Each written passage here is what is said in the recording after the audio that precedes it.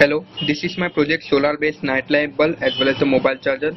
It consists of a 3 solar panel which are connected in series. This solar panels give maximum of 8 to 9 volt. Inside the circuit it consists of an IC MC340638. A red switch is used to turn and off the LED light, as well as you can see there is also a USB cable attached to charge your mobile.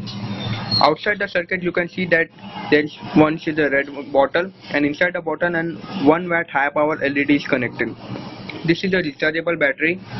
You can use 6 volt or 9 volt rechargeable battery, and this is the small circuit. This small circuit is used to charge this rechargeable battery from a solar panel.